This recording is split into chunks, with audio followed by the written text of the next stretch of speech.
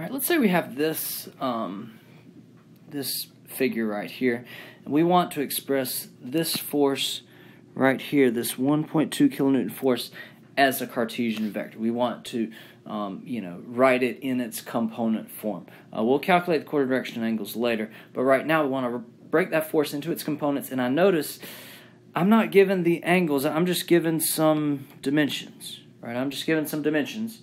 So if I see dimensions, I'm thinking F equals Fu, and U is R over R, and R is how far does it go. Okay, so let's think about this R, and let's look at this R. Now, I mean, it's kind of only drawn here, but I can go ahead and look at its whole line of action. I can look at its whole line of action because I'm dividing by the magnitude. So no matter whether you take a small part or a long part, take the line of action that is easiest to see the dimensions. All right. So here R would be, all right, how far does it go in X? Now, it starts right up here, and it ends right here. It goes positive 0.8 in the I. How far does it go in the Y? It comes over 1.5 in the J. How far does it go in the K direction? Here's my Z axis. It's going down 2, so minus 2 in the K. That's my R. That has units of meters. What is the magnitude there? 0.8 squared plus 1.5 squared plus 2 squared. Take the square root. That would be 2.62. That would be 2.62. Okay, so now I think I'm ready. I know the magnitude is 1.2, and now I know R over R. So let's write this in its component form.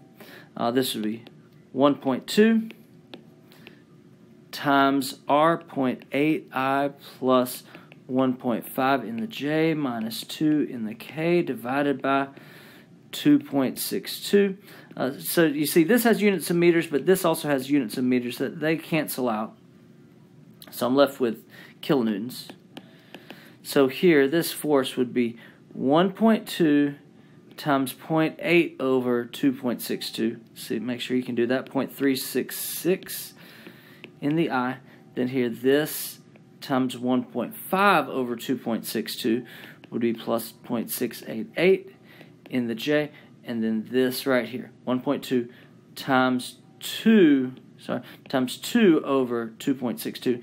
And there was a negative there, 0.916 in the K. All right, that has units of kilonewtons. So that right there, that's a big part of this problem. We just express the force as a Cartesian vector.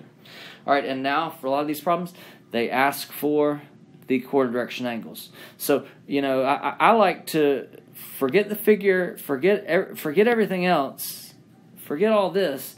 If I'm given this force, I can calculate its quarter direction angles. If I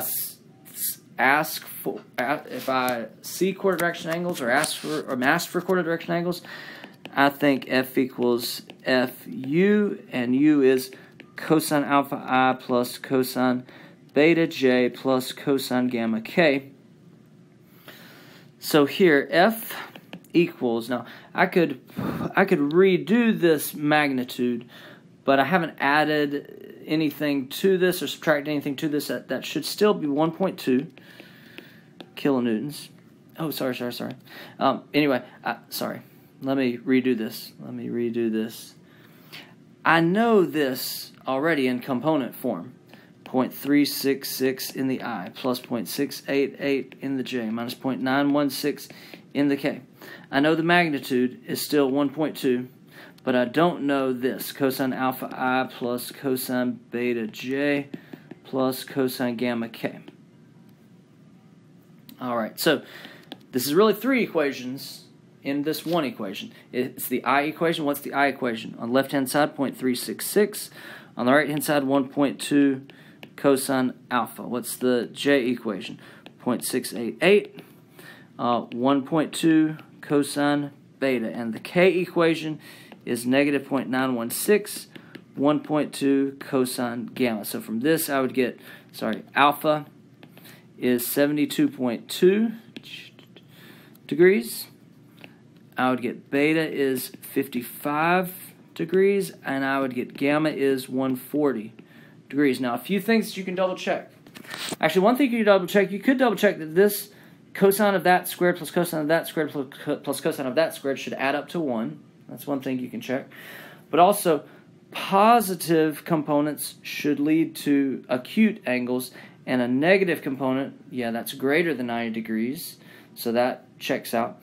Also, the largest magnitudes should be furthest from 90 degrees. So either closest to 180 or closest to 0. So this is, getting closer and closer to 180 compared to the other two.